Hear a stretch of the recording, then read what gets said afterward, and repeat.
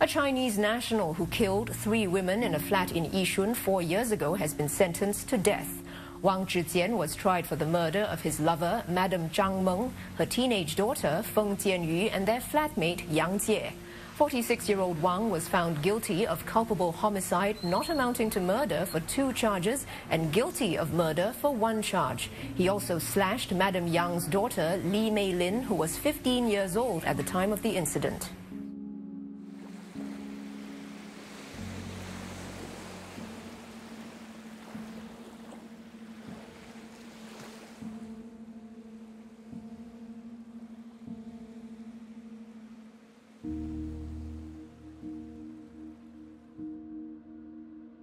One night, as my mother and I slept, we were startled awake by screams for help and choking sounds. Suddenly, a man burst into my room and began stabbing me. My mother escaped outside, but he followed and threatened me. In an attempt to secure myself, I kicked him and hid in the bathroom, but he broke in and continued his attack. This is Li Meilin's account, the sole survivor of a horrifying murder in Singapore that claimed 3 lives and left a blood-stained scene. Today, we delve into what triggered this dreadful event.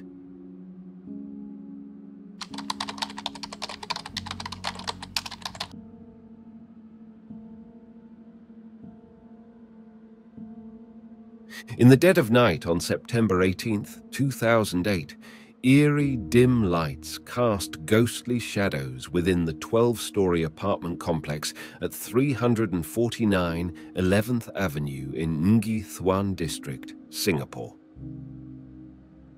Suddenly, a desperate cry for help pierced the silence from Building 3, 49, jolting the residents from their slumber.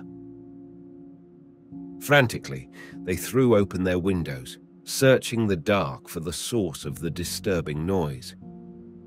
Peering into the impenetrable darkness, the residents could barely make out any shapes, the lack of light blurring everything into obscurity. The cries for help had ceased, but this brought little comfort to the onlookers, now gripped by an unsettling curiosity. Just as they began to close their windows, a thunderous crash echoed, suggesting something heavy had plummeted to the ground. Below, under the faint glow of streetlights, a crowd's gaze was drawn to the first-floor walkway. A wave of shock washed over them as they spotted a motionless figure lying on the concrete, dark liquid pooling around it, painting a scene of horror. In a state of alarm and fear, the residents retreated to their rooms and hastily dialed the police. Responding at 050, the Nguy Thuan District Police arrived, ready to unravel the mystery. The initial investigation revealed a middle-aged woman clad in nightwear, lifeless on the open lower floor of the building. With no clear indication of which apartment the woman had fallen from, the police embarked on a meticulous search, descending from the 12th floor to the ground level, tracing the precise spot of her fall. Their investigation took a turn upon reaching the 6th floor, where a room bore faint red smears, possibly blood, on its door.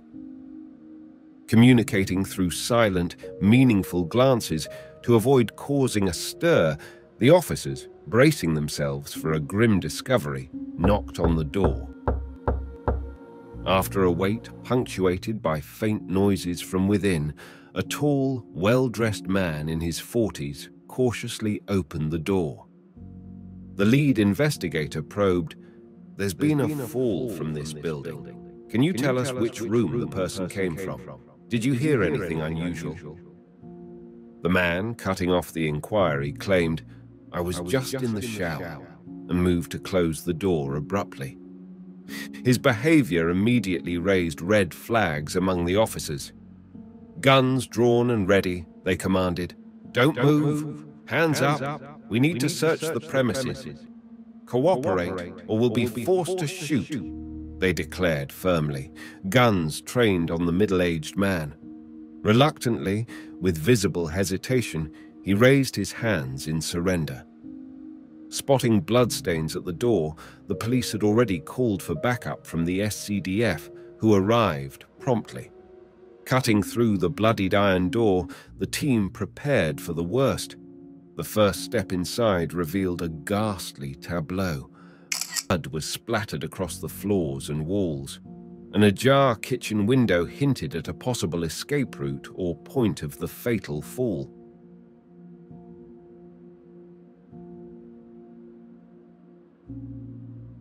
Venturing deeper into the apartment, the officers approached the farthest of the 3 bedrooms. The door swung open to a gruesome sight. A middle-aged woman's lifeless body, about 40, lay naked in front of the bed, covered in dozens of stab wounds. Her lower half bore the brunt of a frenzied attack.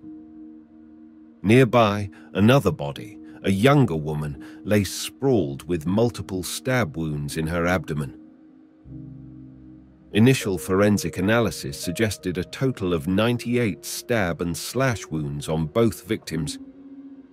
A bloodied, serrated knife, the possible weapon of the crime, lay abandoned on the bedroom floor. The officers, proceeding with caution, inspected the remaining rooms before reaching the attached bathroom. Blood was everywhere. A kitchen knife and a soaked belt were found in the washing machine, silent witnesses to the carnage. In the bathroom, they found a young woman, barely clinging to life, with a meat cleaver by her side. They rushed her to the nearest hospital for urgent care. The scene left the Nghi Thuan District Police in shock. 3 dead and 1 fighting for her life. The sole man in the apartment, unscathed and freshly showered, stood out with his right index finger oddly bandaged, adding to the mystery of that tragic night.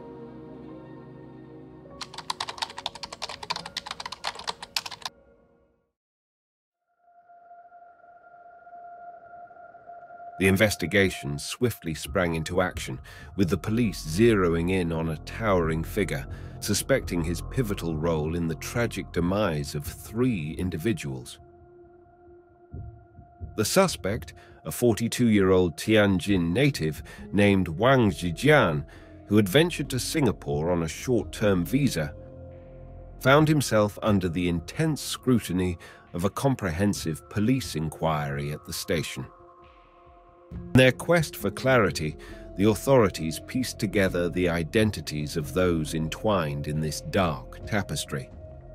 The ill-fated woman who met her end after plummeting from the 6th floor was Yang Jie, a 36-year-old from Shenyang, Liaoning, employed in clerical work at a private firm. A mother of 2, her younger daughter resided in Dalian, China, with a new partner.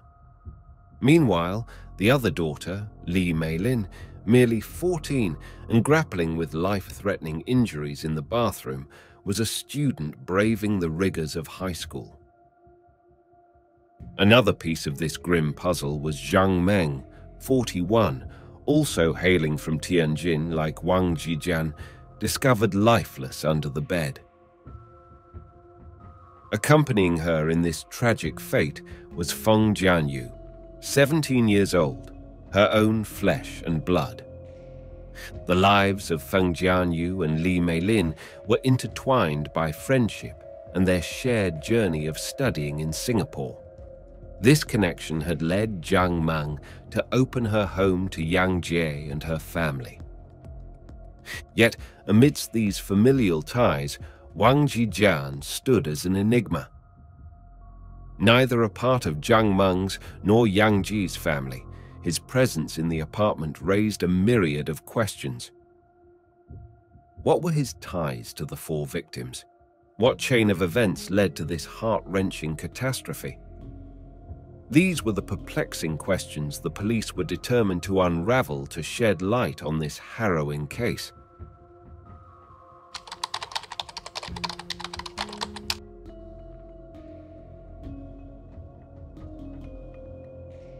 The interrogation of Wang Zhijian, born in 1966 in Tianjin, China, began with a meticulous probe into his past and present circumstances. Unemployed at the time, Wang Zhijian delved into his complex history with Zhang Mang, a relationship that originated in 1996 in a brokerage firm in Tianjin. There, amidst the hustle of stock trading, a colleague introduced him to Zhang Mang. His past also included a tenure as a supervisor at a Tianjin port in 2004 and a divorce from his former wife due to irreconcilable differences. A pivotal moment occurred in November 2006 when Zhang Meng's husband confronted Wang Zhijian, forcing Zhang Meng to choose between them. She chose Wang. Following her divorce in 2007, the Zhang family began a campaign of harassment against Wang Zhijian, marked by physical assaults and death threats, even at his workplace. This harassment culminated in Wang Zhijian's early retirement, along with a settlement of 400,000 CNY, approximately $55,000. This background set the stage for further complexities. Wang Zhijian recounted how, in the early stages of their relationship, he lavishly spent a quarter of his savings on designer clothing and extravagant meals for Zhang Meng.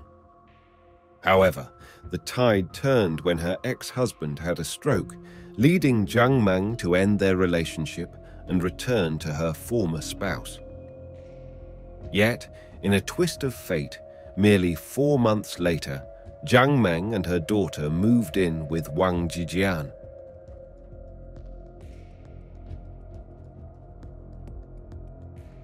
The saga continued as Wang Zhijian catered to their needs, once splurging $140 on a crab meal at a seafood restaurant before returning to Tianjin. Zhang Meng soon beckoned him back, suggesting employment opportunities through her connections at a logistics company. In a subsequent visit on August 3rd, Wang Zhijian encountered agents demanding fees for job placement, but Zhang Meng refused to cover these costs, sparking numerous disputes. Another call from Zhang Meng on September 2nd informed Wang Zhijian of her daughter Jianyu's school change, prompting his return to Singapore after withdrawing $970, almost his entire savings. Within 3 days, he exhausted $280, including $120 on a crab dinner for Zhang Meng and her daughter, a meal he barely shared. Wang Zhijian's narrative took a bitter turn when he described his living conditions. He recounted to the police with palpable anger, "I had no money left for crab.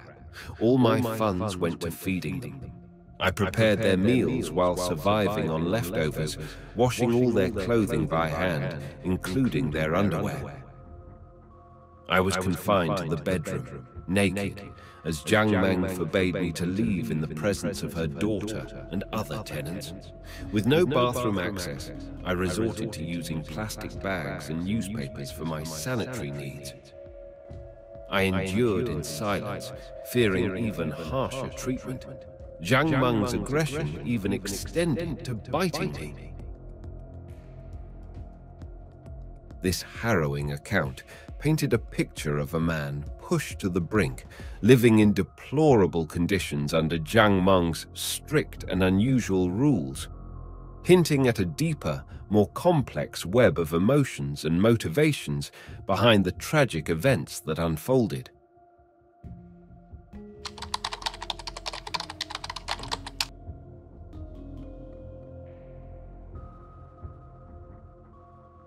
Wang Zhijian's account began with a seemingly mundane disagreement that rapidly escalated into a night of terror. Around 8 p.m. on September 18th, he recounted, Zhang Meng entered my room, craving crab once more. I reminded her of the recent indulgence, pointing out the over $100 I had already spent on their last crab feast. A heated argument erupted, filled with harsh words and insults. She belittled me, comparing me to the lowest of animals. Her words ignited a fury within me, a resentment for all I had sacrificed. As the night deepened, the tension in the room became palpable. Wang Zhijian lay awake next to Zhang Meng, his mind racing with the day's confrontations. A suffocating pressure filled the room, he described, my body shaking with rage. My thoughts spiraled out of control, haunted by the betrayal and the unjust way Zhang Meng had squandered my savings. In a fit of anger, Wang Zhijian rose and entered the kitchen. The sight of the uneaten seafood, left unrefrigerated, symbolized the decay of their relationship.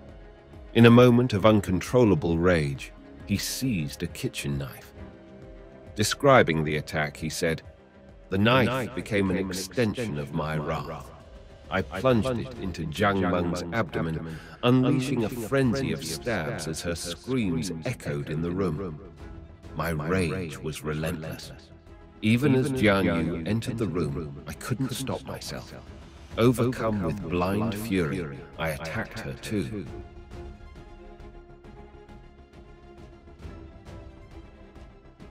However, Wang Zhijian's narrative began to unravel under forensic scrutiny.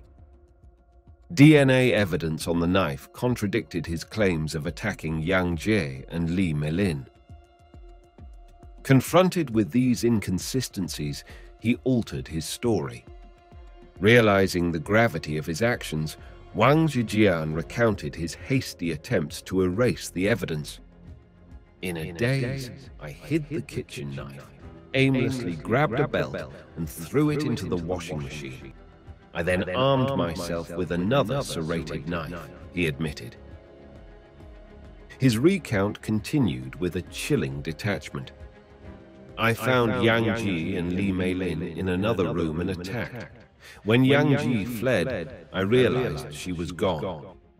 Unable to find her, I turned my rage towards Li Meilin, who had sought refuge in the bathroom.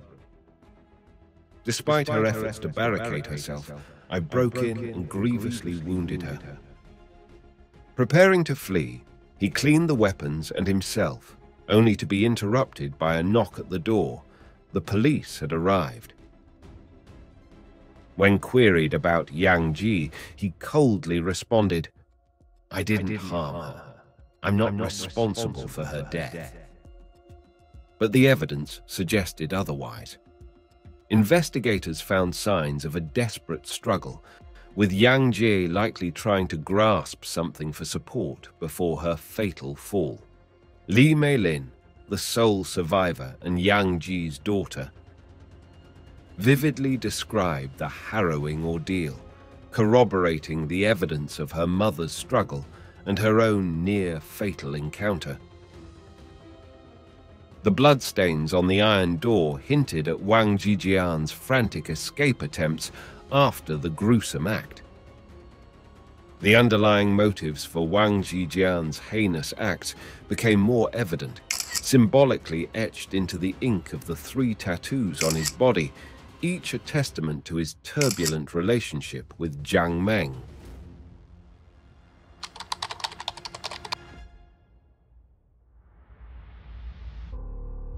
Wang Zhijian consistently claimed his mind had succumbed to a void during the attacks, alleging a total loss of memory regarding the assault on the 4 victims. He professed ignorance of his own actions, unable to explain the presence of the knife or the ferocity unleashed, particularly towards Zhang Meng and the others. Psychiatric evaluations hinted at Wang Zhijian grappling with an adjustment disorder, marked by uncontrolled, rage-filled outbursts. However, subsequent investigations painted a different picture, suggesting premeditation. Wang Zhijian's calculated composure, while erasing traces of the crime, methodically bathing, removing bloodstains, and plotting his escape, sharply contradicted his claims of a memory blackout.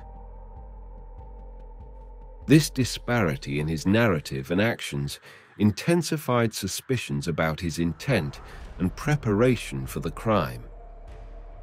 His demeanor during the pre-sentencing period only solidified this perception, as he exhibited unabated aggression, attacking a fellow inmate in a display of raw brutality. Yet, what truly unsettled observers was Wang Zhijian's demeanor post-arrest, a confident, almost contented smile, as if his heinous acts were a cathartic release, a liberation from a deep-seated loathing. This eerie satisfaction provoked a wave of online outrage, underscoring the depth of Wang Zhijian's insensitivity and cruelty. On November 30th, 2012, the courts found Wang Zhijian guilty of murdering Yang Ji and the mother-daughter duo, Fang Jianyu. He filed an appeal on September 7th, 2013, seeking to overturn the verdict, but to no avail. On November 28th, 2014, the appellate court in Singapore upheld his death sentence.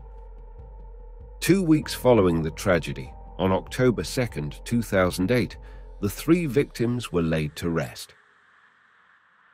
Among the mourners was Yang Ji's daughter, Li Meilin, still recuperating and visibly traumatized. The incident left her battling an overwhelming fear of darkness, a physical and psychological scar, marking a poignant shift in her life. Once a place of promise, Singapore had now become the backdrop to her deepest sorrows and mental anguish.